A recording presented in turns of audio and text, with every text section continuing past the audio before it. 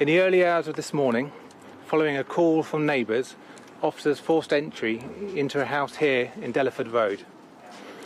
Inside the house, they made a dreadful discovery of 4 people who had been stabbed. Despite the best efforts of officers and paramedics, all 4 people were sadly pronounced dead at the scene.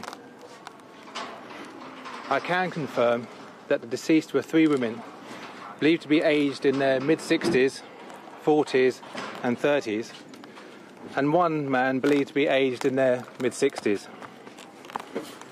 I want to offer my heartfelt condolences to the family and friends of all those concerned.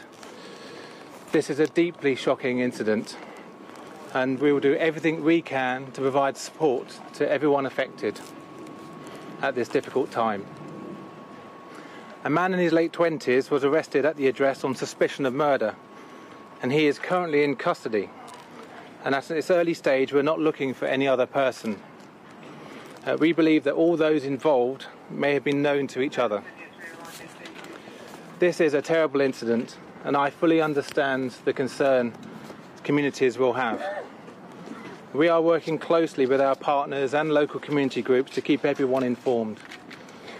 Your local officers will be in the area to offer reassurance, and so please speak to them. They're there for you to listen and to act on your concerns. Homicide detectives have launched an investigation into these terrible events, so please assist them by avoiding unhelpful speculation and allow them time to uncover the evidence. Such terrible events are rare, but this will not diminish the shock that we felt across London and beyond.